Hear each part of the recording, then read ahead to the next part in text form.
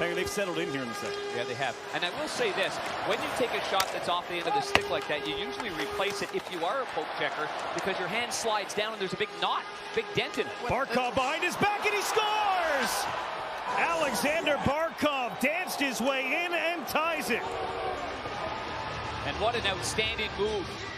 It all starts in the defensive zone there. One hand on his stick by Ekblad. He gets beyond Fost, and now it goes up the ice in a nice little pass. We'll see the hands of Barkov right here, using the backside of his blade. Now he goes on the backhand and squeaks this one through the goaltender, Andersen. But this is a world-class move by a world-class player. Thanks for coming. I mean, he absolutely gives him the 9 of hearts by going wide like that. Maybe fans on it, and that's why Andersen gets fooled on this shot, Jennifer. Well, yes, you think about the effort, though,